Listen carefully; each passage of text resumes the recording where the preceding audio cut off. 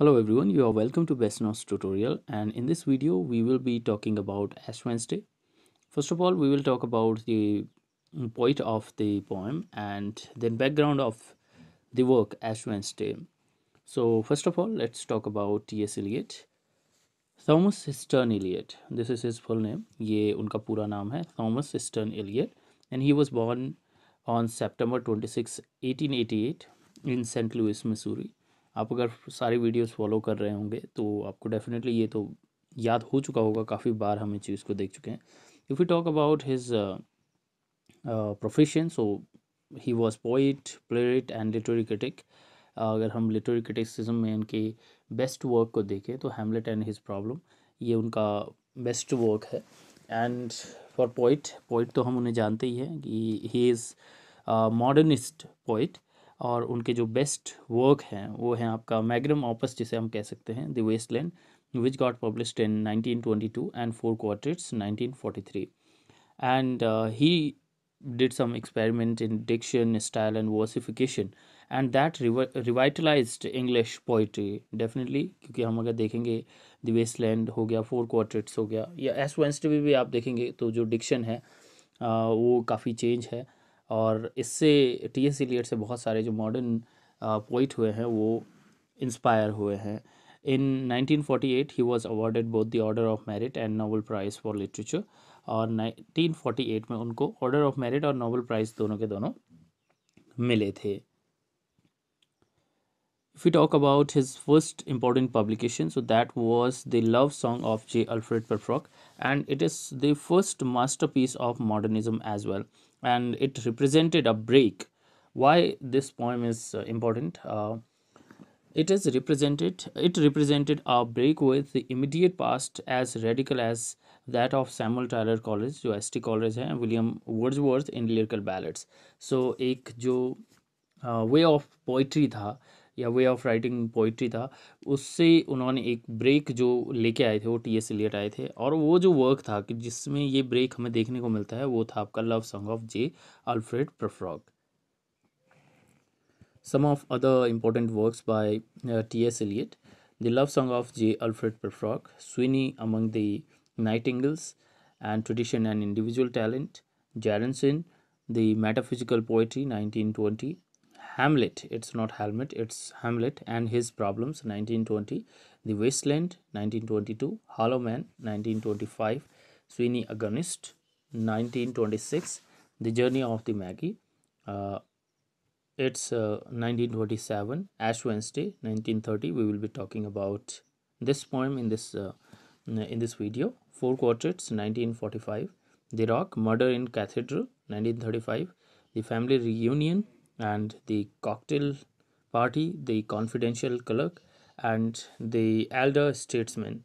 So you can make a shortcut as we always make. Like a confidential clerk had cocktail party, and because there was family reunion, but there was a murder in cathedral, and that murder happened with the rock, four rock, you can say four rock, and he was burned to ashes after that. All right, and Sweeney Agonist came after the journey of Maggie. So you can write down the this short story type, and you can connect that the hollow man killed that person in murder, and because he did not have you know he was you can say he was with Hamlet that time. So in the same way you can add other things and you will have a short story, and you will never forget uh, the works by T.S. Eliot. About Ash Wednesday, this the first long poem of Eliot. So Ash Wednesday उनकी सबसे पहली poem है जो सबसे लंबी है उनकी. His conversion poem. It's not conversation but conversion poem. जब उन कन्वर्ट हो चुके थे एंग्लिकनिज्म के लिए, तो उसमें उसके बाद उन्होंने ये पोएम लिखी थी बेस्ड ऑन दांतेस पर्गेटोरियो. ये जो वर्क है अबाउट जो एश वेंसडे है, ये दांते के पर्गेटोरियो से लिया गया है. जब हम पोइट्री में पढ़ेंगे तो बहुत सारे हमें दांते का जो पर्गेटोरियो है, डिवाइन कॉमेडी वाला पार्ट है, उसमें से एग्जाम्पल आप लोगों को देखने को मिलेंगे. The poem ends with a prayer from some and let me cry, let my cry come in to the. तो ये जो है ये भी प्रेयर वहीं से ली गई है। The title refers to ash Wednesday the first of the 40 days of lent. तो ये जो लेंट होता है ये क्या है, क्रिश्चियनिटी में 40 डेज का एक फास्टिंग पीरियड मानते हैं, और वो जो एंड होता है वो होता है आपका गुड फ्राइडे में, वो आता है गुड फ्राइडे में 40 डेज़ का। It is time for self reflection, sacrifice, repentance in many denominations of Christianity. तो इसी टाइम ड्यूरेशन को उन्होंने एक तरह से मेटाफर लिया है और अपनी लाइफ को चेंज होने के लिए ये टाइम ड्यूरेशन दिया है। The poem is divided into 6 sections. So Ash Wednesday was the first major poem Eliot wrote after his conversion into Anglicanism. So here, one important fact is you should remember that 1927 was the year when he got converted, and he got converted from Anglicanism, to Anglicanism from Unitarianism. So आपको एक word याद रखना है कि पहले वो कौन से फेथ उनका था, यूनिटेरियनिज्म, ऑलराइट। सो यहाँ से यूनिटेरियनिज्म से वो चले गए थे किस में, एंग्लिकनिज्म पे। और एक और फैक्ट है कि वो खुद को मानते थे Anglo Catholic. So there is a famous quotation you can remember about him, that he says that I was classicist in literature. He says I was classicist in literature and royalist in politics, and final, which is important, he was Anglo-Catholic in religion. This part you should remember. Now let's come back to here. It was published 3 years after his conversion in 1930. So you can remember the timeline. 1927 when he got converted, and after 3 years he wrote this poem. The title of the poem comes from Christian fast day that marks the beginning of Lent, and this one, Ash Wednesday, this is the title of the poem, and it started beginning of Lent. So as I told you, the period was 40 days, and the first day is Ash Wednesday, and the last day is the Good Friday. Okay, Good Friday. So we will see other facts as well. It taps into some of the major themes of Eliot's work and life. These include hope and despair. सारी poetry जो है वो है आपकी hope और despair से शुरू होती है जो पोइट्री है, और वो फाइनली किस में आती है कि जब उसका होप और डिस्पेयर चला जाता है। Summary of Ash Wednesday, let's go through this and then we will see the original text and its explanation.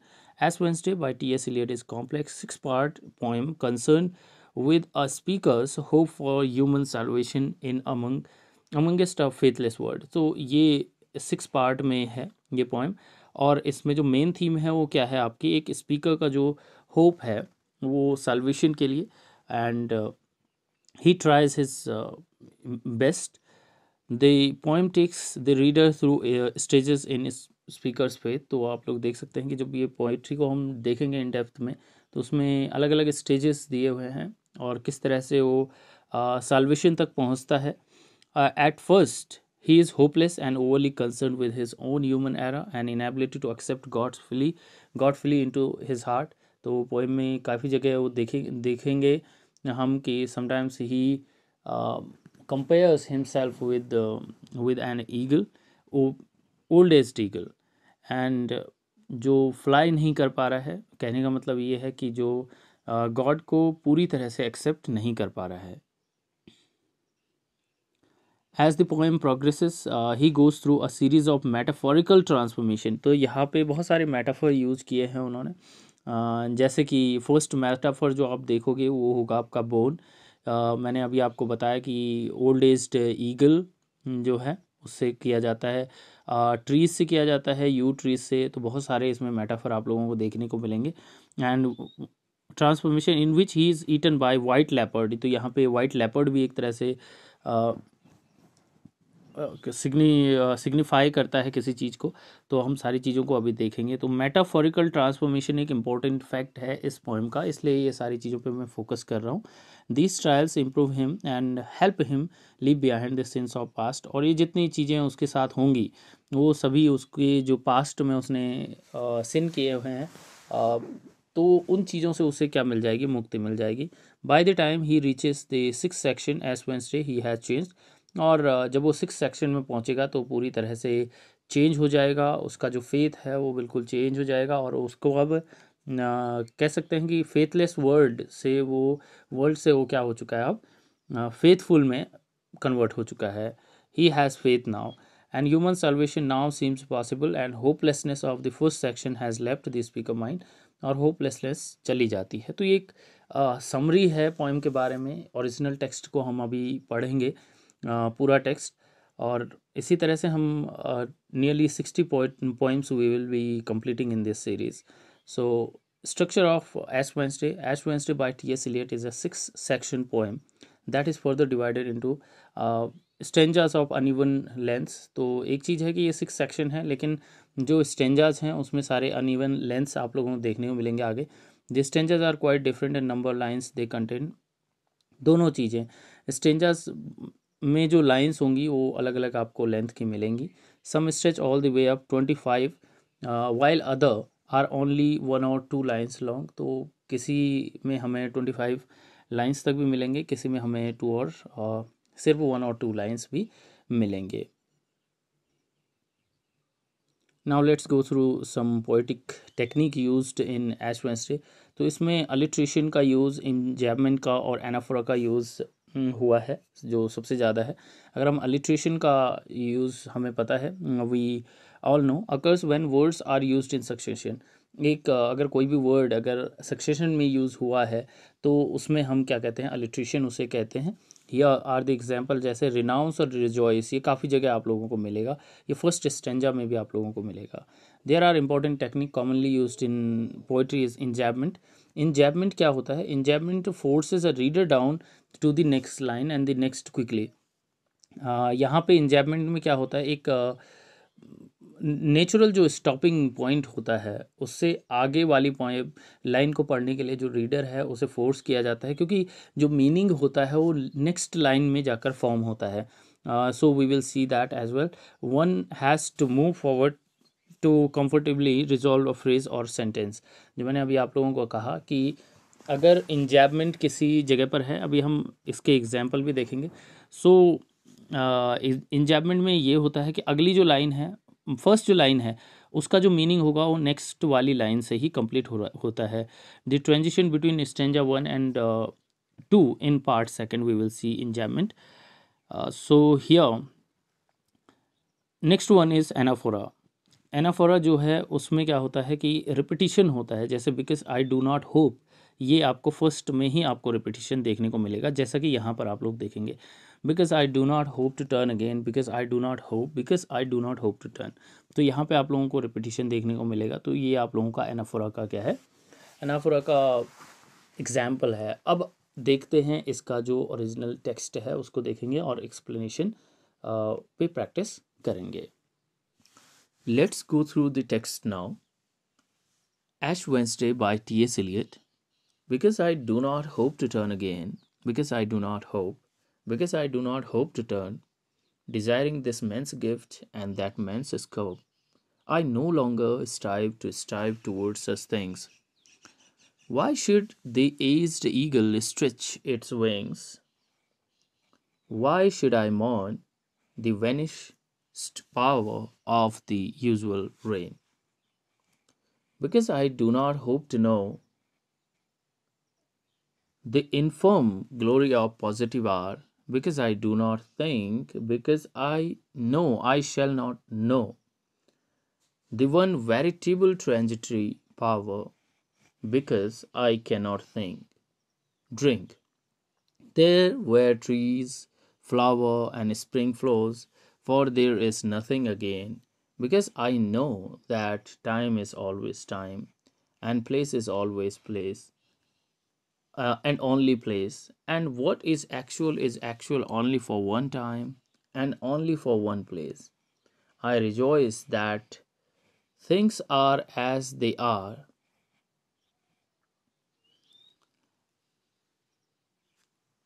and I renounce the blessed face and renounce the voice because I cannot hope to turn again. Consequently, I rejoice, having to construct something upon which to rejoice, and pray to God to have mercy upon us, and pray that I may forget these matters that with myself I too much discuss, too much explain, because I do not hope to turn again. Let these words answer. For what is done not to be done again, may the judgment not to be too heavy upon us, because these wings are no longer wings to fly, but merely wings to beat the air which is now thoroughly small and dry, smaller and drier than the will.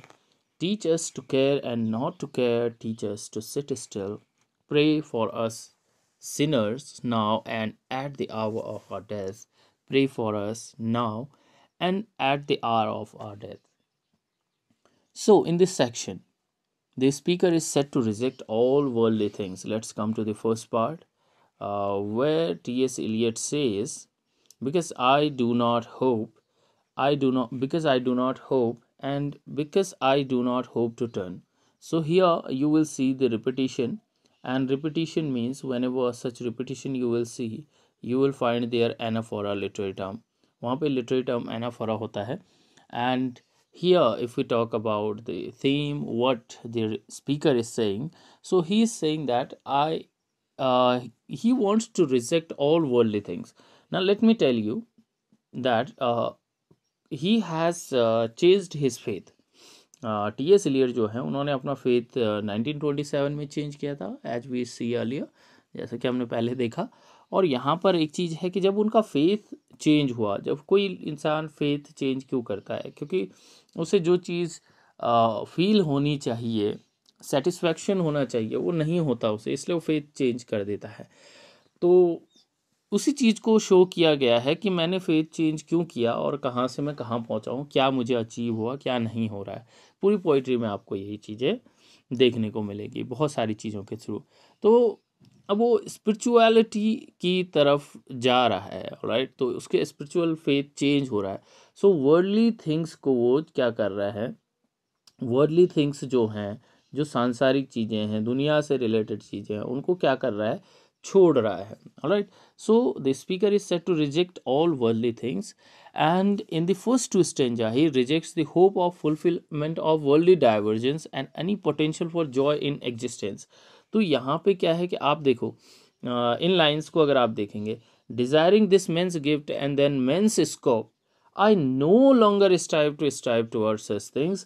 Why should the aged eagle stretch its wing? Why should I mourn the vanished power of the usual rain?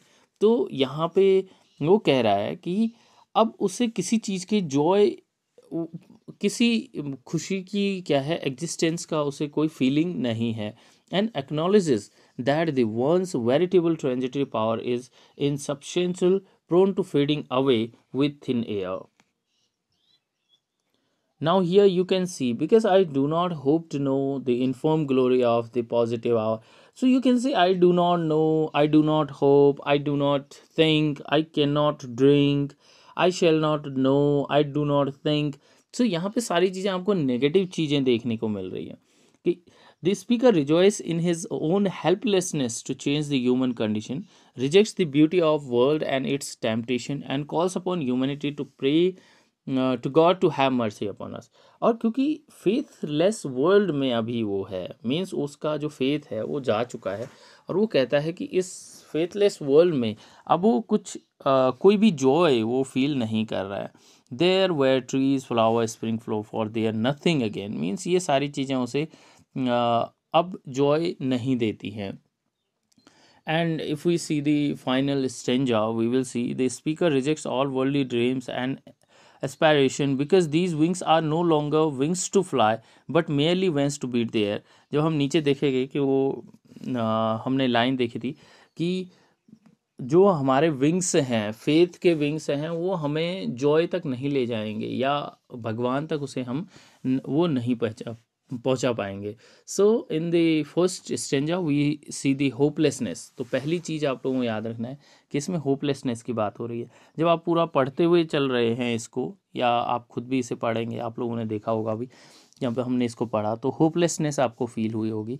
He has no hope that his life is going to change and that will again find Joy, and this is all because he has lost his faith. उसने अपना जो faith है उसे उसने छोड़ दिया है। And he states that he no longer strive towards such things. वो वर्ल्डली चीज़ों की तरफ नहीं जाना चाहता। अभी मैंने उस लाइन को आपको अंडरलाइन करके दिखाया था ऊपर। You will see that hopelessness show की गई है। And he says that I no longer strive towards such things. The man feels as though his life and fate is out of his control. There is no reason to fly, and he is an aged eagle. यहाँ पे उसने खुद को किससे compare किया है? आप कह सकते हैं कि एक तरह से मेटाफर है। एज्ड ईगल से उसने कंपेयर किया है। Who will surely, right?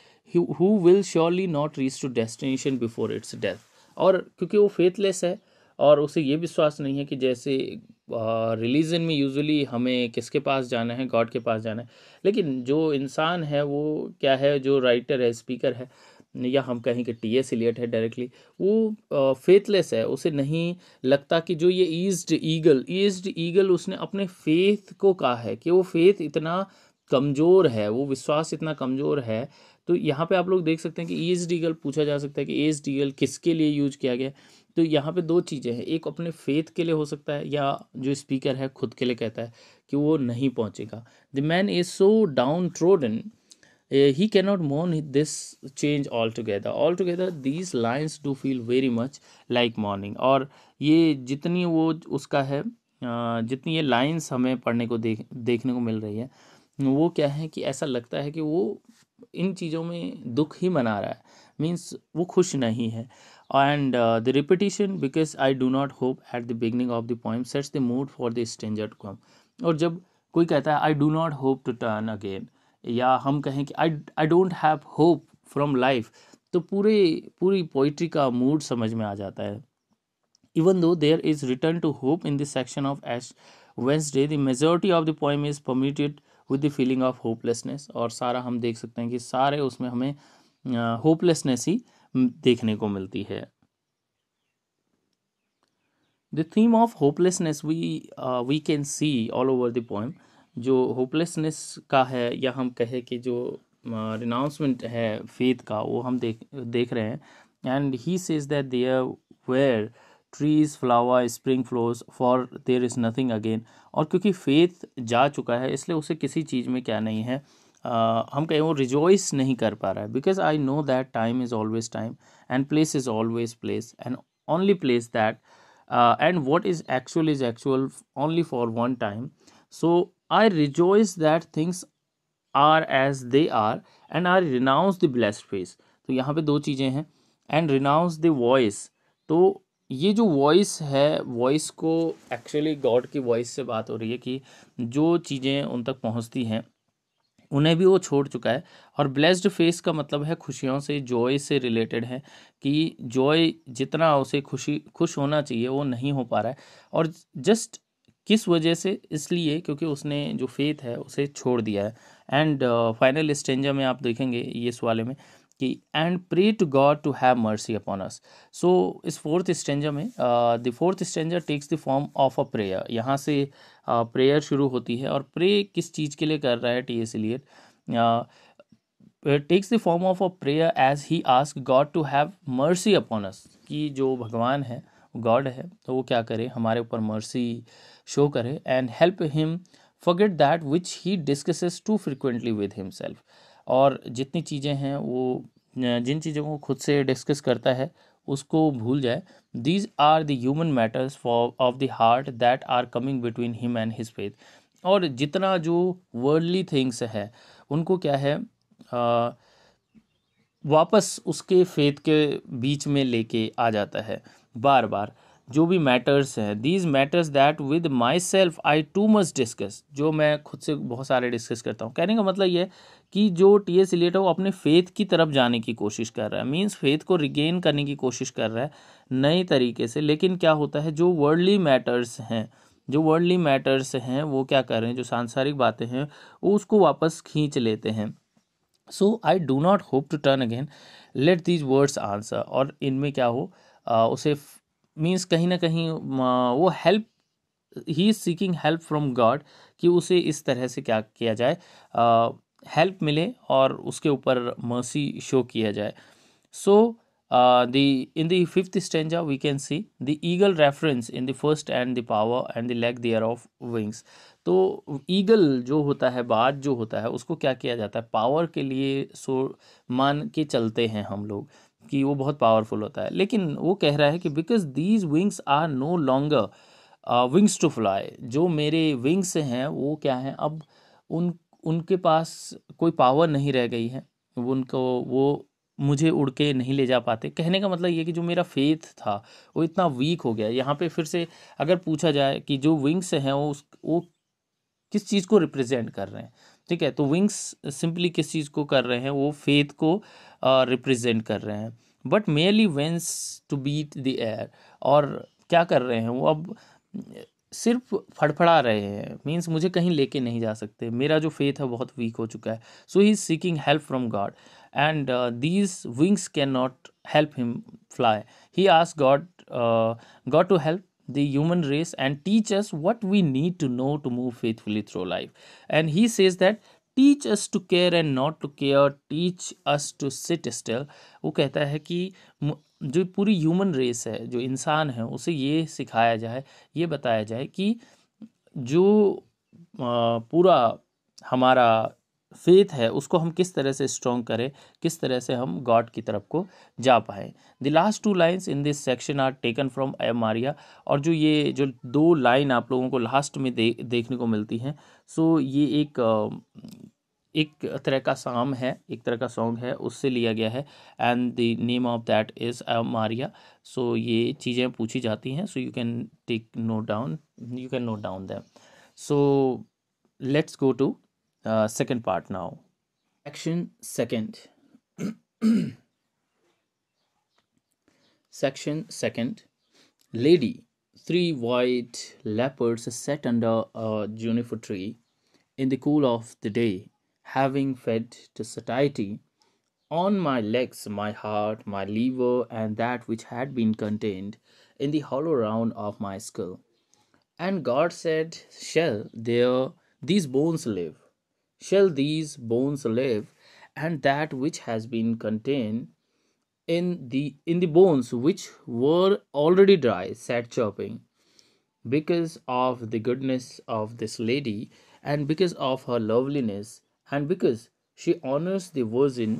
In meditation we shine with brightness, and I am here dissembled, proffer my deeds to oblivion, and my love to the posterity of the desert and fruit of the gourd. In it is this which recovers my girds, the string of my eyes, and the indigestible portion which the leopard rejects, the lady is withdrawn in a white gown. So you can see here enjambment का अगर आप example देखना चाहते हैं, okay, let's go through the first poem. In a white gown to contemplation, in a white gown,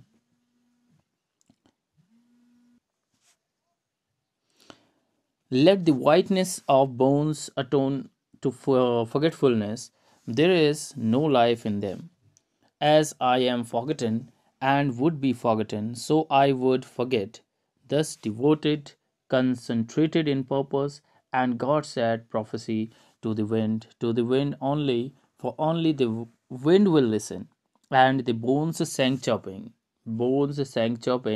with the burden of the grasshopper saying, Lady of silence, calm and distressed, torn and most whole, rose of memory, rose of forgetfulness, exhausted and life giving worries, reposeful, the single rose is now the garden where all loves add terminate torment of love unsatisfied, the greater torment of love satisfied, and of the endless journey to no end. Conclusion of all that is unconclusible, speech without word, and word of no speech. Grace to mother for the garden where all love ends. Under a juniper tree, the bones sang, scattered and shining. We are glad to be scattered. We did little good to each other under a tree in cool of the day with blessing of sand, forgetting themselves and each other, united in the quiet of desert. This is the land which ye shall divide by lot, and neither division nor unity matters. Nor and neither division nor unity matters. This is the land we have our inheritance. In this stanza, the speaker appeals to lady, the merry figure, and introduces three white leopards that have eaten the speaker's flesh and releases his bones to sing, crediting the lady's goodness that his bones now shine with brightness. अब यहाँ पर क्या है, दो तीन चीज़ें हम कहें कि मेटाफर कहें या एक्सटेंडेड मेटाफर इसे कहा जाता है, तो आप लोगों को थोड़ा सा ध्यान से इसे देखना है. पहली चीज़ है वाइट लेपर्ड्स, और वाइट लेपर्ड्स के बाद में एक चीज़ और है, बोन्स की बात की जा रही है. ठीक है, बोन्स. तो ये क्या क्या चीज़ें रिप्रेजेंट करती हैं? तो वो जो वाइट लेपर्ड है वो क्या है, उसी को एक लेडी भी उसको कहा जा रहा है यहाँ पे, और जो लेडी है उसे मैरी जो है उसका फिगर मान के चल रहे हैं हम. मैरी जो है उस मैरी फिगर है. कौन है? वाइट लेपर्ड को. वाइट लेपर्ड ने क्या किया है, जो फ्लैश है उसे खा लिया है. मीन्स जो वाइट लेपर्ड है, ऑलराइट. तो वाइट लेपर्ड, कितने लेपर्ड हैं? 3 लेपर्ड्स हैं. 3 लेपर्ड्स क्या है, वो लेडी जो है मैरी फिगर को रिप्रेजेंट करते हैं, और उन्होंने जो फ्लैश है उसे खा लिया है. तो अब वहाँ पर क्या बच गई है? सिर्फ बोन्स बच गई हैं. जो राइटर है उसके सिर्फ बोन्स बच गई हैं, फ्लैश जा चुका है. अब इसको क्या किया गया है कि जो फ्लैश है, तो फ्लैश को माना गया है वर्ल्डली थिंग्स, मतलब सांसारिक चीज़ें. अब वो जो सांसारिक चीज़ें हैं उसे खा लिया गया है, और अब क्या बची हुई है? सिर्फ बोन्स बची हुई हैं, जो कि क्या कर रही हैं? स्कैटर कर रही हैं, चर्प कर रही हैं, बातें कर रही हैं. ठीक है, तो और एक दूसरे से अलग अलग हो चुकी हैं, मीन्स बंधनों से अब वो मुक्त हो चुकी हैं. तो कहने का मतलब है जो लेडी फिगर या हम कहें वाइट लेपर्ड्स जो बताए गए हैं, तो उन्होंने क्या किया है, जो राइटर है उसको ये जो वर्ल्डली थिंग्स है, सांसारिक चीज़ें हैं, उनसे मुक्त कर दिया है. तो आप लोग देख सकते हैं कि एक चीज़ आती है इंग्लिश लिटरेचर में, हम बोलते हैं एक तो होता है मेटाफर, एक होता है एक्सटेंडेड मेटाफर. ठीक है, तो एक्सटेंडेड मेटाफर का मतलब क्या होता है? एक्सटेंडेड मेटाफर का मतलब होता है कि जहाँ पर हम बात कर रहे होते हैं मेटाफर की, लेकिन मेटाफर कुछ अनयूजुअल होता है. जैसे कि हम यहाँ पर ही देखें कि वाइट लेपर्ड हो गया, तो वाइट लेपर्ड का जो कंपैरिजन किया जा रहा है वो लेडी मैरी से किया जा रहा है, मैरी फिगर से किया जा रहा है. तो ऐसा यूजुअली होता नहीं है. ठीक है, तो जैसे मैं आपको कहूँ कि इन केस जैसे हम बोलते हैं कि यू आर माई मून, ठीक है, आप मेरे चांद हो, लेकिन इन केस मैं आपको कहूँ कि आप मेरे ग्लास हो. ठीक है, मीन्स आप मेरा चश्मा हो जिसके के बगैर मेरा काम नहीं चलता. तो यूजुअली प्यार में लोग इस तरह की मेटाफर यूज़ नहीं करते, बोलते हैं you are my rose, you are my moon. ये तो कॉमन चीज़ें हो गई, बट ऐसा कोई नहीं कहेगा कि यू आर माई स्पेक्स, ठीक है, कि तुम मेरे चश्मे हो. अब ऐसा कोई फन वे में या फनी वे में कह दे तो इसका मतलब ये है कि ये है तो मेटाफर, लेकिन ये एक्सटेंडेड मेटाफर की क्वालिटी में आता है. तो इस तरह से जो मेटाफर है अनयूजुअल है उसे हम एक्सटेंडेड मेटाफर कहते हैं. तो चलिए अब एक्सप्लेनेशन देख लेते हैं. यहाँ पर आप लोगों को समझ में आ गया होगा ये सारी चीज़ें. So in the second section of Ash Wednesday, it begins with very evocative image. अब यहाँ पे imagery भी आ जाता है. अगर हम बात करें कि इस उसमें कौन सा लिटरेरी टर्म यूज़ हो रहा है, तो हम देख सकते हैं कि यहाँ पे मेटाफर भी यूज़ हो रहा है, एक्सटेंडेड मेटाफर भी हम इसे कह सकते हैं. हम इसे कह सकते हैं कि यहाँ पे इमेजरी भी यूज़ हो रहा है. अब इमेजरी कहीं पर क्या होती है, इमेजरी शायद किसी को पता ना हो, तो इमेजरी मैं आप लोगों को बता दूं कि इमेजरी क्या होता है, जहाँ पर कि हमें पढ़ते हुए एक इमेज हमारे दिमाग में बनने लग जाए. जैसे कि हमने पढ़ा लेडी, ठीक है, lady 3 white leopards sat under a juniper tree।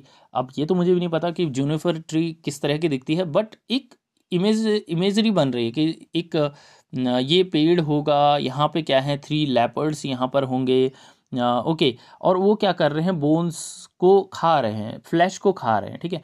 तो एक तरह का इमेजरी, एक इमेज बन रही है, तो वहीं पे इमेजरी होती है, तो यहाँ पर इमेजरी भी देखने को मिल रही है। The poet creates a scene of 3 white leopards that seat underneath the जूनिफर tree. कौन सी ट्री की बात हो रही है, जूनिफर ट्री के बारे में बात हो रही है, क्योंकि इसी तरह के क्वेश्चंस पूछे जाते हैं। He appeals to lady, a Mary-like figure, while crafting an extended metaphor depicting the leopards eating his speaker's body। तो अब आपको समझ में आ गया होगा कि एक्सटेंडेड मेटाफर क्या है, और जो लेडी है, मैरी लाइक फिगर है, उसको एक्सटेंडेड मेटाफर के तहत उसने क्या किया है, वाइट लेपर्ड से कंपैरिजन किया है। ही states very clearly unusual for Elliot that they at the speakers legs heart liver and all. तो नीचे जाके आप देखेंगे, यहाँ पर आप लोग देखिए कि on my legs my heart my liver and that which has been contained in the hollow round of my school and God said shell these bones live. तो यहाँ पे उसने क्या क्या कह रहा है कि वो सारी चीज़ें खा चुके हैं, कहने का मतलब वर्ल्डली चीज़ें अब जा रही हैं। And in the hollow round of my school they consumed his whole body brain included, सारी चीज़ें वो खा चुके हैं। एंड फिर यहाँ पे क्या है कि दोबारा से वो भगवान से कहता है, गॉड से आप पूछता है, विल दीज बोन लिव, क्या ये जो बोन्स हैं वो जीती है। तो in the answer the bone speaks, तो जो बोन्स हैं वो बताती हैं उसको, दोबारा से बोन कहती है। And through this very unusual use of personification Elliot allows Mary's voice to emerge from bones shining up brightness. अब यहाँ पे क्या है, एक चीज़ हम देखेंगे यहाँ पे नीचे कि वो ब्राइटनेस को कहता है, मीन्स जो बोन्स हैं वो पर्सोनिफिकेशन है, ओके। तो वो कहते हैं कि मतलब जो पर्सोनिफिकेशन यहाँ पे क्या है, पर्सोनिफिकेशन है ब्राइटनेस। ब्राइटनेस वर्ड क्या है, while we shine with brightness. तो ब्राइटनेस भी क्या है यहाँ पे, मैरी की वॉइस, ठीक है, मैरी की जो लेडी मैरी है उसकी वॉइस का पर्सोनिफिकेशन है। और कहते हैं कि they are still alive with power, और वो कहते हैं कि यस वी आर अलाइव, हमारे अंदर क्या है, पावर है। The speaker devotees himself to the future of the desert and the fruit of the गोड। Religious symbolism फिल्स these lines. यहाँ पे हमें रिलीजियस जो सिम्बलिज्म है पूरा देखने को मिल रहा है। तो आपने देखा होगा कितनी चीज़ें यहाँ पे हो गई है, एक तो आपको एक्सटेंडेड मेटाफॉर पता चल गया, ठीक है, और दूसरा पर्सोनिफिकेशन आप लोगों ने यहाँ पे देखा, और इमेजरी, यहाँ पे इमेजरी का एग्जाम्पल आप लोगों के पास है। इसके आगे अगर हम और इन डेप्थ में जाए तो रिलीजियस सिंबलिज्म हमें देखने को मिल रहा है, जैसे मैरी फिगर हो गया, बोन्स हो गए, ये चीज़ों को क्या कर रहे हैं, रिप्रेजेंट कर रहे हैं। और जो वाइटनेस है या ब्राइटनेस है, अगर हम ब्राइटनेस की बात करें, वाइटनेस या ब्राइटनेस की बात करें, तो ये किस चीज़ को रिप्रेजेंट कर रही है, ये रिप्रेजेंट कर रही है, वाइटनेस जो होता है वो प्योरिटी को रिप्रेजेंट करता है। कहने का मतलब ये है कि अब क्योंकि फ्लैश बाकी चीज़ें तो खा चुके हैं, जो मैरी है उसने उनको अलग कर दिया है, तो अब बचा क्या, वहाँ पे सिर्फ ब्राइटनेस बचा हुआ है, प्योरिटी बची हुई है, चेस्टिटी बची हुई है। तो it is connected with the bones the speaker which has been lead bear devoid of their सिन। अब जो फ्लैश था वो किससे रिलेट, मतलब वो किस चीज़ का मेटाफर था, वो था फ्लैश जो है, या जो बोन के चारों तरफ जो चीज़ें चिपकी थी वो थी सिन, जो उसके पाप थे, अब वो धुल चुके हैं, right. So in this you can see that, and the last line of this stanza is इंजैम्ड, ठीक है। इंजैम्ड का मतलब होता है, लास्ट वाली लाइन को देख लेते हैं। इंजैबमेंट जो लाइंस होती हैं उसमें हम डायरेक्टली जो नेक्स्ट लाइन होती है उसमें हमें जाना पड़ता है मीनिंग को फाइंड आउट करने के लिए। So here you can see that, and who am here डिसेंबल्ड proffer my deeds to oblivion and my love to पॉस्टेरिटी of this desert. तो यहाँ पे जो डेजर्ट है, वर्ड डेजर्ट को साइलेंस के लिए यूज किया गया है, डिसेंबल्ड वर्ड यूज किया गया है कि जो बोन्स हैं वो अलग अलग हो चुकी हैं। My guts the sting of my eyes and indigestible portion which leopard reject। leopard ने क्या किया है, जो हम कहें कि जो लेडी है उसने क्या किया है कि इन चीज़ों को छोड़ दिया है और अब वहाँ पर सिर्फ बची हुई हैं बोन्स। और बोन्स के साथ साथ में लास्ट में अगर हम देखें तो दो चार वर्ड्स हैं जिनको आप लोगों को समझना है। एक तो जो है यहाँ पे साइलेंस, साइलेंस से मतलब ये है, कंटम्पलेशन से मतलब है कि अब क्या है, सिर्फ बोन्स बची हुई है और बाकी चीज़ें यहाँ से जा चुकी हैं। और अब वो धीरे धीरे फेथ को गेन कर रहा है, गॉड की तरफ जाने की कोशिश कर रहा है। So there is peace in these lines that certainly was not present in the first part of Ash Wednesday. तो जो पीस आप लोगों को यहाँ पे देखने को मिलता है, अब धीरे धीरे क्या हो रहा है, कुछ वर्ड्स आप लोगों को देखने को मिल रहे होंगे, जैसे सेटिस्फाइड हो गया एंड बाकी चीज़ें थी, ऊपर हमने देखा डेजर्ट हो गया। तो ये सारे वर्ड्स क्या कर रहे हैं, here the speaker uses the desert as place of silence and कंtemplation. This he says is the end which yes shall divided by lot, but the division in this matter does not matter. अब क्या है, क्योंकि वो जो division हुआ है, जो bones अलग अलग हो चुकी हैं, जो सांसारिक चीज़ें, वर्ल्डली चीज़ों से अलग हो चुका है, वो डिवीज़न जो है वो मैटर नहीं करता, क्योंकि अब वो धीरे धीरे क्या जा रहा है, धीरे धीरे सेटिस्फैक्शन उसको होने वाला है। तो यहाँ पे आप लोग देख सकते हैं कि under a जूनिफर tree the bone सैंग scattered and shining. अब क्या कर रही हो, गा रही हैं, स्कैटर्ड हैं, फैली हुई हैं, अलग हो चुकी हैं वर्ल्डली थिंग से, और शाइनिंग, और शाइन कर रही हैं। शाइन का मतलब ये है कि अब उनके अंदर धीरे धीरे प्योरिटी आ रही है। So with this we and the second section, we will go for the next one now.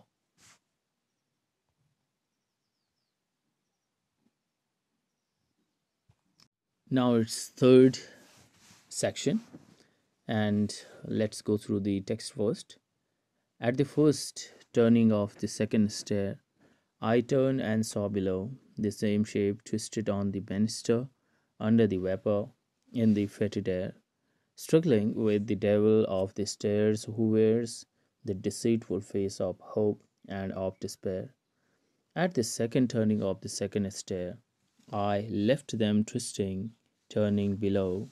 There were no more faces, and the stair was dark, damp, jagged like an old man's mouth drivelling beyond repair, or the toothed gullet of an aged shark.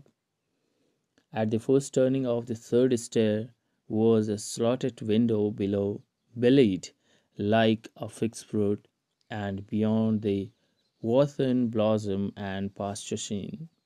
The broad-backed figure, dressed in blue and green, enchanted the Maytime with an antique flute. Blown hair is sweet, brown hair over the mouth blown, lilac and brown hair. Distraction, music of flute, stops, the step of the mind over the third stair, fading, fading, strength beyond hope and despair, climbing the third stair. Lord, I am not worthy, Lord, I am not worthy, but speak the word only.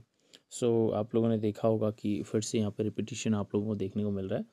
So if we will go through the summary of this section, the third section.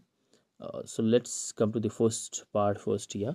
So in section third, the speaker climbs the stairs and looks back on his past temptation. तो यहाँ से आप लोगों को पता चल रहा होगा कि ही इज़ जस्ट इमेजरी, आप लोग कह सकते हैं कि जो पोइट है वो क्या कर रहा है, स्टेयर को क्लाइम कर रहा है, and he looks back on his past, और जब वो ऊपर चढ़ने के बाद नीचे को देखता है तो अपने पास्ट की तरफ देख रहा है, एंड पास्ट टेम्पटेशंस जो उसकी लाइफ में रहे, सेल्फ डिसीट, खुद को हम कहें कि खुद को ही धोखा देना, एंड डिस्पेयर, निराशा और lust. At the first turning of the second stair, जब वो फर्स्ट अपना एक फर्स्ट स्टेयर में चढ़ता है और वापस वहाँ से देखता है, he leaves the devil and the past twisting turning below and enters darkness. और वहाँ से वो क्या करता है कि जब वो पीछे देख रहा है तो उसको फिर से वही अंधेरा अपनी लाइफ में दिखाई देता है. Then he makes a direct appeal to God to teach us care and not to care, teach us to sit still. तो यहाँ से वो कहता है, यहाँ पे आप सेकंड स्टेंजा में आ जाते हैं हम, और वो कहता है कि हमें क्या करो, टीच करो कि हम किस तरह से स्टिल, शांत हो जाएं, So in first stanza we have seen that, and here he says that when he goes upside, he is struggling with the devil of the stair who wears the deceitful face of hope and despair. So जो devil है उसने किस तरह का face, hope and despair दोनों के faces उसने where किए हैं, पहने हुए हैं। तो फेक होप की बात कर रहा है वहाँ पे। Now in the second one, he makes progress in the next stanza but again looks behind him.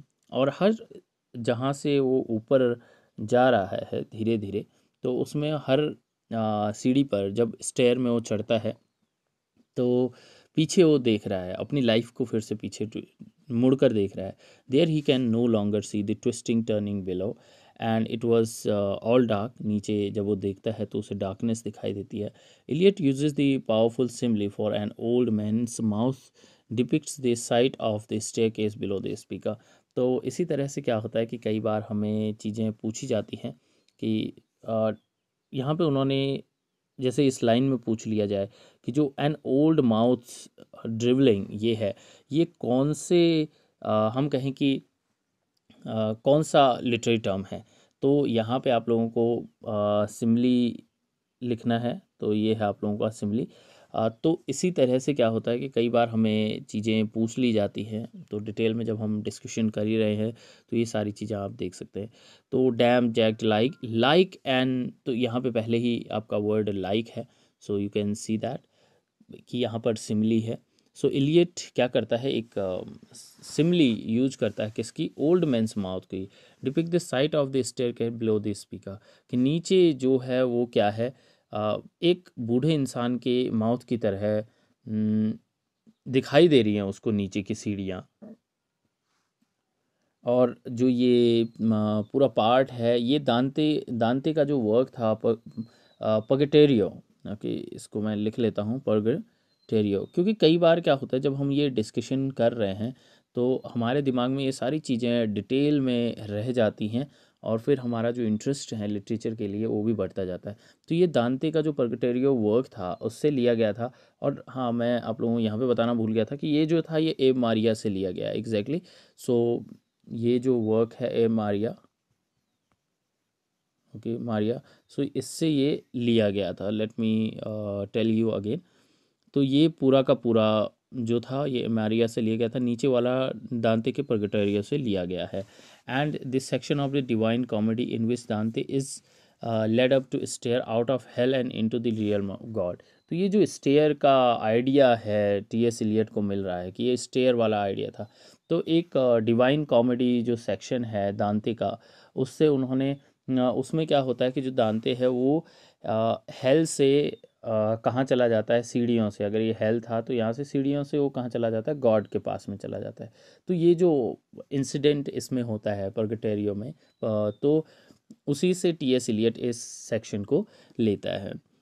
Now let's come to the third one here. In the third, turning of the stair looks out the window, ठीक है। तो यहाँ पे दोबारा से वो क्या करता है, एक तरह से मेटाफर ले रहा है। We have gone through this one. From that location, यहाँ पे विंडो की बात हो रही है। देखिए ऊपर अब आपको ये पोइट्री के जो होंगे, देखिए कि क्या होता है कई बार हम पहचान नहीं पाते कि ये जो पोएम का सेक्शन है ये कहाँ से लिया गया। लेकिन अगर आप इस तरह से भी देखेंगे कि विंडो की बात हो रही है, ओल्ड एज, एक माउथ की बात हो रही है, किसी और चीज़ की बात हो रही है, तो आप लोग स्टेयर केस की बात हो रही है, तो आप ऐश वेंसडे से उसको कनेक्शन कर पाएंगे अगर आप इसे पूरा पूरा देख लेंगे तो इस वीडियो को। तो देखते हैं, from that location he can see broad backed figure. तो यहाँ पे किसकी बात हो रही है, ब्रॉड बैक्ड फिगर की फिर से बात हो रही है। Dressed in blue and green, he is enchanting everything around him with his sweet hair and mouth. The brown color emphasized within the stanza. Pan has always been a symbol of unrestrained lust, and as the speaker climbs past the window, he is leaving that part himself behind as well. तो जब पीछे देखता है तो उसे एक broad backed figure दिखाई देता है, और जो कि क्या है, एक ब्रॉड फिगर का मतलब है कि जो उसकी लस्ट है, ठीक है, वो बहुत हम कहें कि अनरेस्टेंड लस्ट की बात हो रही है कि मतलब उस पर कोई कंट्रोल नहीं है, ये उसे दिखाई दे रहा है पास्ट में. And this section ends with the speaker doing his best to continue resisting sin while praying to God for strength and ability to speak the word only or know only Christ and his revelation. तो यहाँ पे क्या हो रहा है कि जो जब वो पीछे देखता है, बार बार पीछे देखता है, तो उसे चीज़ें दिखाई दे रही. तो एक जो ब्रॉड बैक्ड फिगर है वो इसलिए उसको इंचांट कर रहा है, लस्ट की तरफ ले जा रहा है. तो फिर वो कहता है कि यहाँ पे आप देखो, brown hair sweet brown hair over the mouth blown lilac and brown hair. यहाँ पे वो बोल रहा है डिस्ट्रैक्शन. वो क्या कर रहा है, डिस्ट्रैक्ट करने की कोशिश कर रहा है कि जब जो टी.एस. एलियट है ऊपर की तरफ जा रहा है, लेकिन पीछे जब वो देखता है तो वहाँ पे उसे म्यूज़िक ऑफ फ्लूट सुनाई देता है. तो वो वापस उसे खींचने की कोशिश कर रहा है कि ऊपर ना चढ़े, क्योंकि गॉड, जैसा कि हमने देखा कि दांते का जो डिवाइन कॉमेडी वाला पार्ट था उसमें, तो वो कहता है कि Lord I am not worthy, Lord I am not worthy but speak the word only. तो वो कहता है कि गॉड से वो प्रे कर रहा है कि मुझे क्या करो, कुछ ऐसे शब्द बोलो कि जिससे कि मैं वापस आ जाऊं. With this we end the third part, and here is the fourth part. Who walked between the violet and the violet, when walked between the various ranks of varied green, going in white and blue, in Mary's color, talking of travel things in ignorance and knowledge of eternal dollar.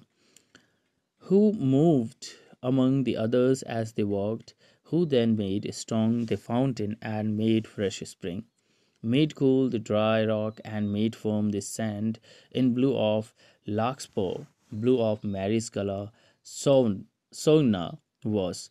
Here are the, let's read from here. Here are the years that walked between bearing away the fiddles and the flutes, restoring one who moves in the time between sleep and waking, wearing white light folded sheathing about her, folded the new year work, restoring through a bright cloud of tears the years, restoring with a new verse and ancient rhyme. Redeem the time, redeem the unread vision in the higher dream, while jeweled unicorns draw by the gilded hairs. The silent sister wailed in white and blue between the years behind the garden god, whose flute is breathless, bent her head and sighed, but spoke no word. But the fountain sprang up and the birds sang down, redeem the time, redeem the dream, the token of the word unheard spoken, unspoken, till the wind shake a thousand whisper from the yew, and after this our exile. Now let's come to the first stanza, and this is the fourth section. Now we will see the first the summary of this work.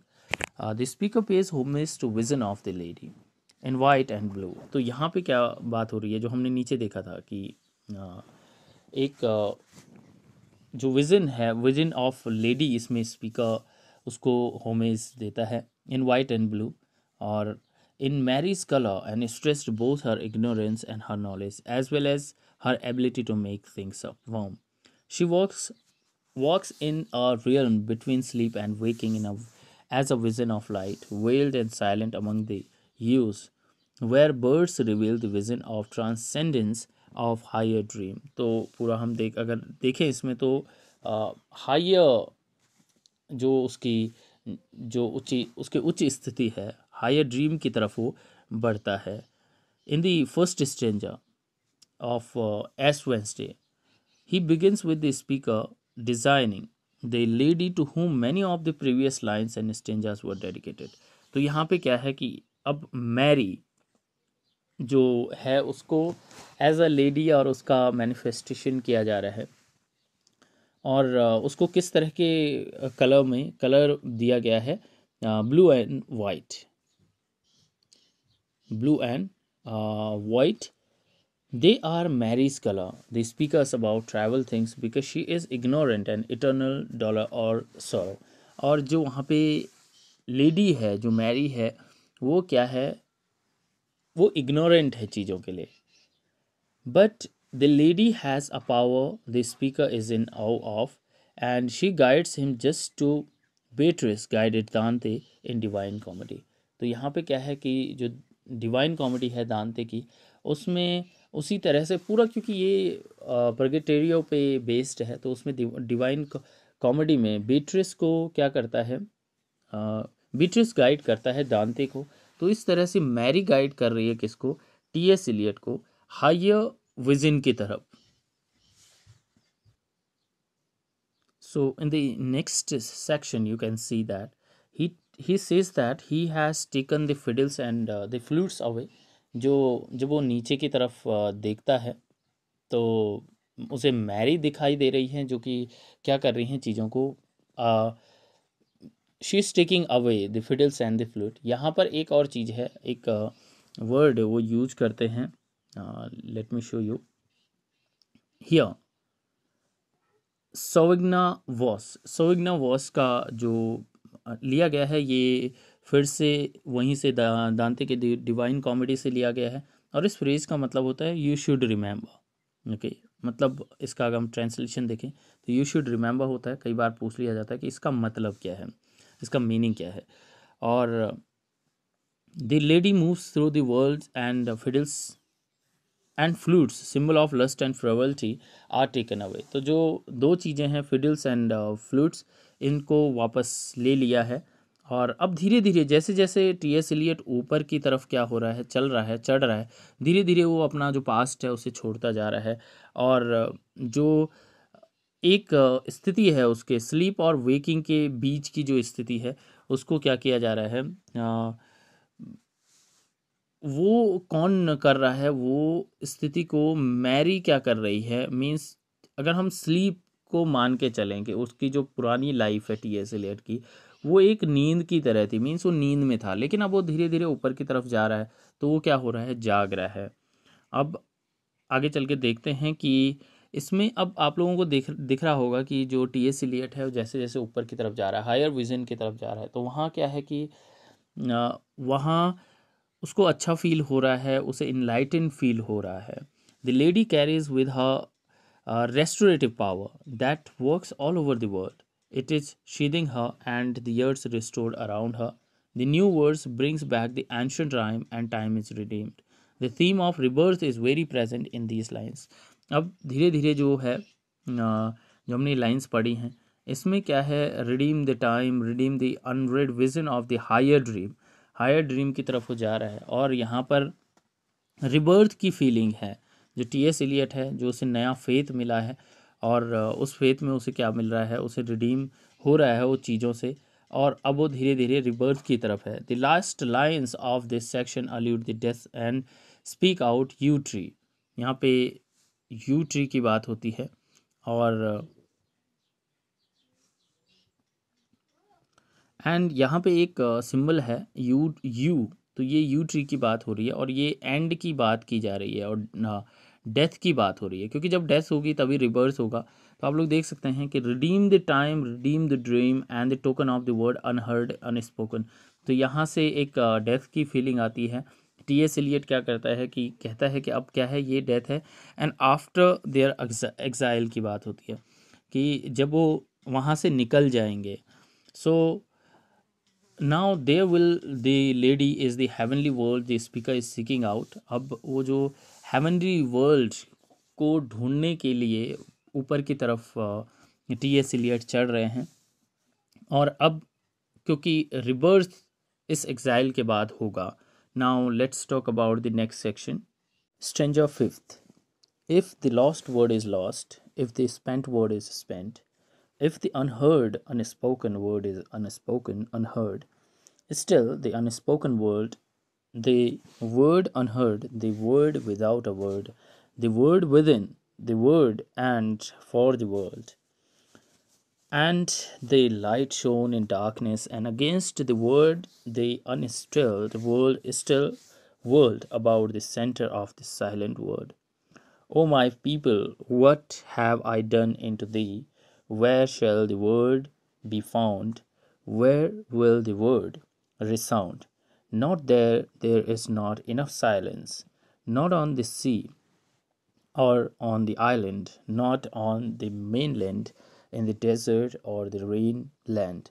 For those who walk in darkness, both in the daytime and in the night time, the right time and the right place are not there, no place of grace for those who avoid the face, no time to rejoice for those who walk among noise and deny the voice.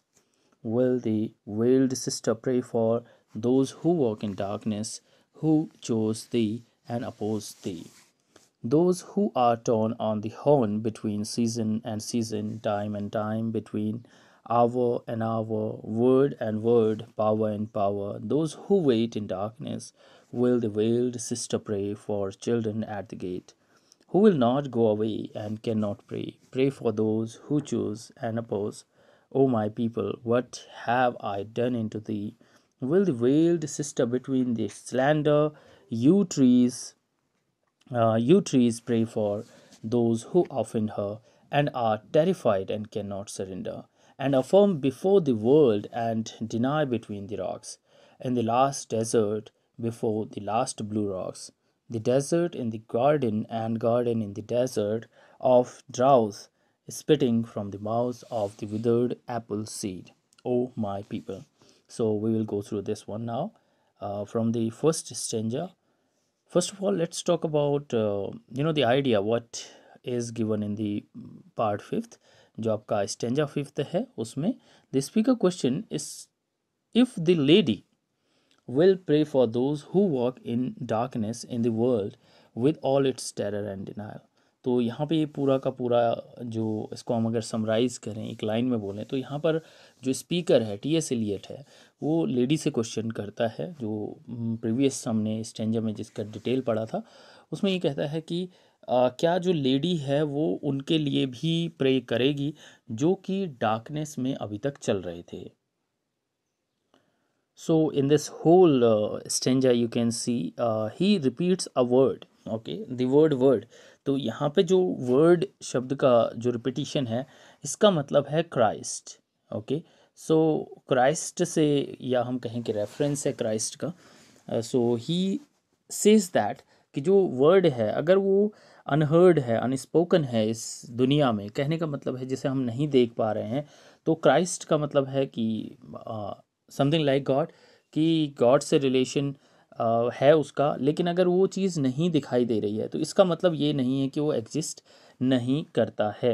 Means God exist करता है, Christ यहाँ पे exist करता है। और जो ये stanza है, टोटल जो स्टेंजा है वो लिया गया है आपका इम्प्रोपेरिया से of the good Friday service. Now if we talk about the next stanza. Now in stanza third, he asks the person that resound means where it will resound, where people will listen to the word, means where we can see the God. क्या इस darkness में हमें ये दिखाई देगा word जो God का या क्राइस्ट का जो सिंबल है, क्या वो दिखाई देगा? तो वो कहता है कि नॉट देयर मीन्स यहाँ नहीं दिखाई देगा क्योंकि यहाँ इनफ साइलेंस नहीं है। कहने का मतलब है लस्ट ग्रीड और सारी चीज़ें यहाँ पर है। ये कहीं डेजर्ट में सुनाई दे सकता है या कहीं सी में सुनाई दे सकता है। नो टाइम टू रिजॉइस, यहाँ पे लास्ट वाली लाइन देखते हैं। मीन्स आइडिया देखिए कि पूरा जो फिफ्थ वाले में आइडिया है वहाँ पे वर्ड की बात हो रही है कि वो जो वर्ड है अनहर्ड वर्ड है, अनस्पोकन है, उसको नहीं सुन पा रहे हैं लोग। और वो अनहर्ड क्यों है? क्योंकि इतना ज़्यादा शोर है, हम लोग चीज़ों में क्या हो चुके हैं, इन्वॉल्व हो चुके हैं according to T.S.. Elliott, lust grid and other things. सो यहाँ पे वो कहते हैं कि no time to rejoice for those who walk among noise and deny the voice. और जो इंसान है वो क्या नहीं है वहाँ पे, वो रिजॉइस नहीं उनको मिल पा रहा है, नो टाइम टू रिजॉइस, क्योंकि वो नॉइस और उस वॉइस को डिनाई कर रहे हैं जिसको कि एक्चुअल में सुना जाना चाहिए, जो वॉइस ऑफ क्राइस्ट है। नीचे वाले में देखते हैं नेक्स्ट जो स्टेंजा है, will the weld sister pray for. तो यहाँ पर वो जो मैरी फिगर है था, ऊपर आप लोगों ने देखा कि मैरी फिगर है, उसको पूछ रहा है कि क्या ये जो मैरी फिगर है ये सभी के लिए प्रे करेगा, those who walk in darkness, जो डार्कनेस में है, क्योंकि जो टी.एस. एलियट है वो भी अभी क्या है, डार्कनेस में है। And who choose the and oppose दी। तो और जिसने क्या किया कि जो मैरी है, जो वेल्ड सिस्टर थी, क्या वो सभी के लिए प्रे करेगी।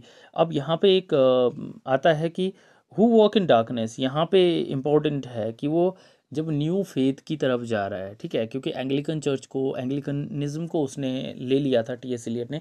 तो टी एस एलियट ये सोच के चल रहा है कि जो मेरे अंदर जो लॉस ऑफ फेथ है, अब क्या वो आगे जाकर वो ठीक हो जाएगा जब मैं वहाँ पे जाऊँगा। एक कन्फ्यूजन है उनके अंदर। In darkness will the weld sister pray, देखिए दोबारा से ये रिपीटिशन है, मीन्स उस पर फोकस है कि क्या जब मैं नए उसमें फेथ में जाऊँगा तो क्या मीन्स वहाँ मुझे एक्सेप्टेंस मिलेगा, because I was you can say Sinner, वो खुद को सिनर मानते हैं।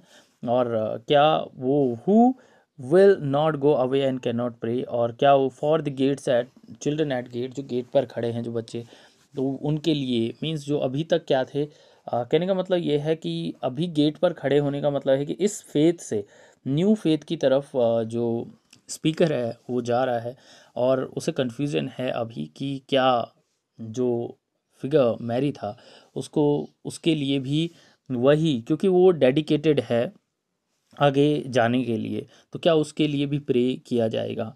So now we will go through the fifth, sixth and seventh stanza. So here you can say, O my people, what have I done unto thee? Will the veiled sister between the slender yew trees pray for those who offend her and are terrified and cannot surrender? So in these lines, he has the same question that you trees pray for those who offend her। तो सारा का सारा जो idea है इन lines में वो यही है कि क्या वो प्रे जो पिछली लाइंस में भी उन्होंने किया था, यहाँ पे रिपीटिशन है फिर से, कि जो वेल्ड सिस्टर है क्या वो सभी के लिए प्रे करेगी। Now let's go for the next stanza. Although I do not hope to turn again, although I do not hope to turn, wavering between the profit and the loss, in this belief transit where the dreams cross, the dream crossed street light between birth and dying. Bless me, Father, though I do not wish to wish these things from the wide window towards the grey night shore. The white sails still fly seaward, seaward flying, unbroken wings, and the lost heart stiffens and rejoices in the lost lilac and the lost sea voices, and the weak spirit quickens to rebel, for the bent golden rod and the lost sea smell quickens to recover the cry of quail and the whirling plover, and the blind eye recreates the empty forms between the ivory gates, and the smell renews the salt savor of the sandy earth. This is the time of tension between dying and birth, the place of solitude where three dreams cross between blue rocks. But when rejoice shaken from the yew tree drift away, let the other yew be shaken and reply, Blessed sister, holy mother, spirit of the fountain, spirit of the garden, suffer us not to mock ourselves with falsehood, teach us to care and not to care, teach us to sit still. Even among the rocks, our peace in his will, and even among these rocks, Sister Mother and Spirit of the river, Spirit of the sea, suffer me not to be separated, and let me cry, Come unto thee. Now let's go through the summary of all what we read just now. In section 6, the speaker moves from Ash Wednesday to Good Friday. जैसा मैंने कहा था कि जो 40 days का period होता है, right, 40 days का, और उसके बाद क्या आता है, गुड फ्राइडे आता है। तो ये जो 40 डेज़ का पीरियड होता है इसे लेंट कहा जाता है, और लेंट का जो लास्ट डे होता है वो गुड फ्राइडे होता है। सो ये क्या है कि वेंसडे से गुड फ्राइडे की तरफ आ रहा है, मींस अब उसने वो 40 डेज़ का जो फास्टिंग का पीरियड होता है उसने सारी चीज़ें कर ली हैं, और finally he has gone through the this process, और अब उसने कुछ अचीव कर लिया है, मींस अब वो प्योरिटी अचीव कर रहा है। और ये जो फाइनल डे होता है उस दिन क्रूसिफिकेशन की बात होती है, मींस लास्ट डे जो था उसे क्रूसीफाई किया गया था जीसस को। The first stanza repeats the opening stanza of the poem. तो आप लोगों ने देख ही लिया है कि यहाँ पे क्या है कि पूरा ओपनिंग लाइन है, और आप लोग ये भी देख सकते हैं कि जो ओपनिंग लाइन है उसमें क्या है, because I do not hope to turn again, ये फर्स्ट स्टेंजा में क्या था, बिकॉज वर्ड था, लेकिन जो लास्ट वाले में यहाँ पे ऑल द वर्ड रिपीट हुआ है। ओके, सो यहाँ पर क्या है कि the first stanza repeats the opening stanza of the poem, changing the word because to all दो, while the fourth stanza cautions us once again not to be distracted by worldly things, कि जो बाकी चीज़ें हैं worldly things हैं उनसे हमें distract नहीं होना है।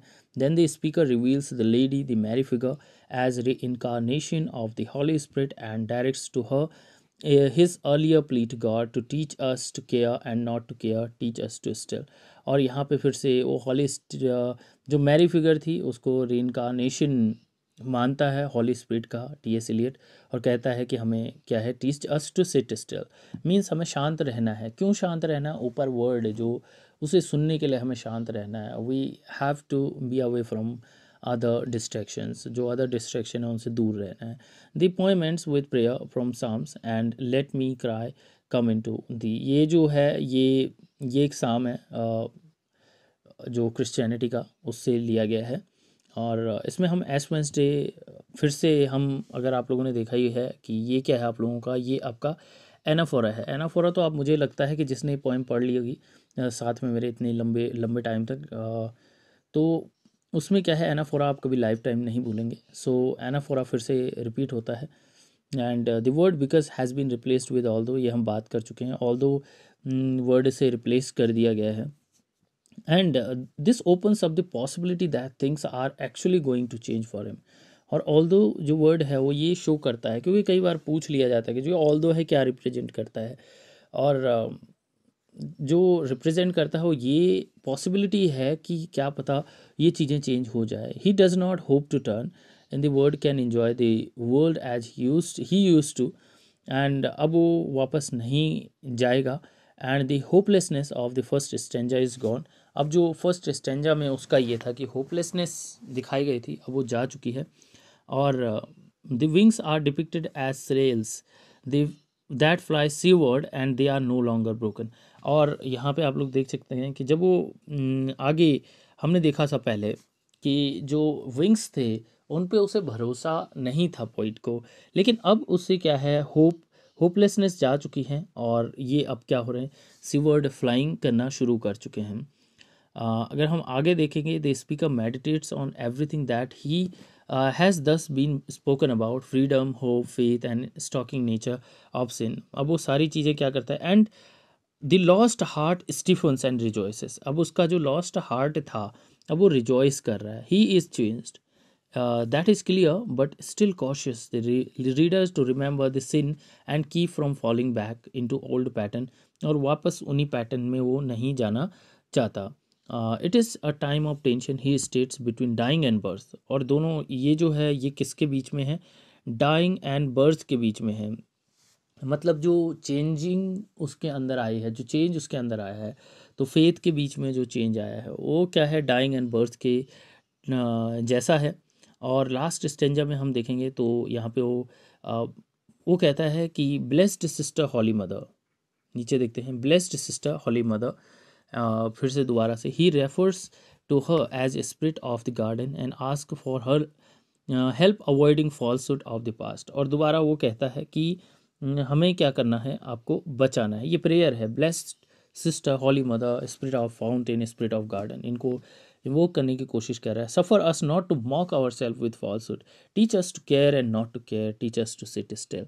The speaker also seeks out the ability to be eight piece, his will among the, तो पीस में क्यों जाना है, क्यों शांति से रहना है ना, क्योंकि वो चाहता है कि अब वो उस फॉल्सहुड की लाइफ में ना जा पाए, पीछे न जाए। Our piece in his will. Okay, तो ये लास्ट है, he is coming reconciled to his humanity and the stripe it caused him at the beginning of the poem is no longer present. So you can see, अब जो final है वो वापस जो finally जो पोइट है वो पीस में है, he is eight piece, he is sitting still, he is away from the falsehood, और अब वो इन चीज़ों से दूर हो चुका है, और फाइनली अब वो रिजॉइस कर रहा है, खुश है। अपने नए फेथ के साथ में, होपलेसनेस जा चुकी है। तो एक जो होपलेसनेस जो शुरुआत की पोइट्री में आप लोगों ने देखी और लास्ट में आप लोगों ने देखी कि वो होपलेसनेस जा चुकी है। तो ये जो पूरा डिस्कशन है पोइट्री का वो हमने किया। Hopefully you liked it and the video was worth watching. आप लोगों ने काफ़ी कुछ सीखा होगा इस वीडियो से। If you like the video please to share, subscribe and like the channel. मिलते हैं अगले वीडियो में।